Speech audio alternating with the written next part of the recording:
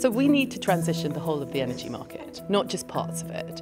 And that means looking at the existing companies, what they're doing and what their transition plans are. You'd asked me 3.5 years ago when I signed net zero into law that 90% of the world's GDP would be under a target of some form to achieve net zero. I simply wouldn't have believed you. Net zero has gone viral. What we need to ensure now is that the delivery and implementation of net zero also goes viral.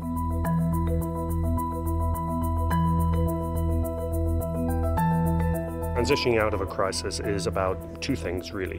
One is we must accelerate the energy transition, and at the same time, that transition needs to be an orderly transition. People understand now the need to move from conventional energy to sustainable energy, and I think the experience will accelerate that transition, and that can only be a good thing.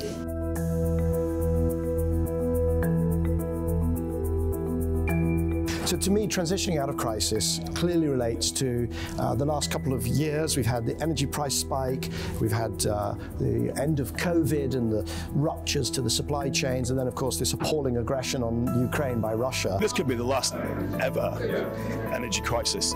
From here on, investment in renewables, in a clean energy system, could free countries from the problems of this volatile fossil fuel world. One of my takeaways from me this week is that we all agree, I think, on what the end game is, where we need to get to, but there are some very different perspectives on how we get there.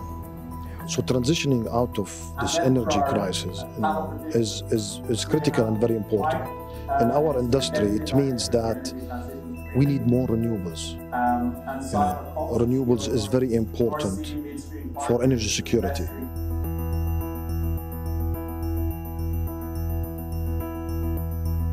International Energy Week is really important because it's a place where you can bring that environmental imperative and the security agenda together and think about it in a kind of holistic way. This is one of the flagship events of the year in the energy sector, bringing together everyone from the power sector right the way through the oil and gas and all the other new innovations coming through in the energy sectors.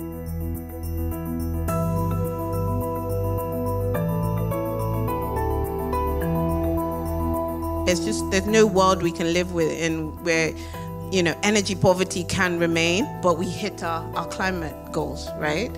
So that's why gatherings like this is really, really important, to have everybody in the room working to a solution. And people just want power. They just want to live a dignified life. And you cannot live a dignified life without energy.